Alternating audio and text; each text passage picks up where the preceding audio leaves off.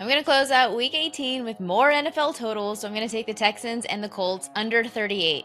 It's very difficult to handicap motivation in any sport, but the Texans should be motivated to not win this game, which could result in a low-scoring game.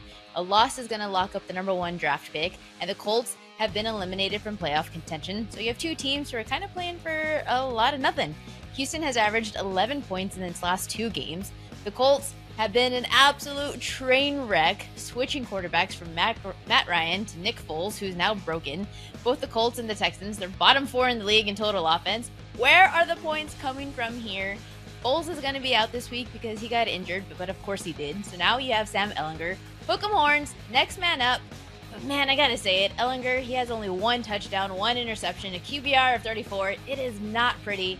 The Colts offense is still going to be lackluster. The Texans should not want to win in order to lock up the number one draft. Give me the under, no points, under 38.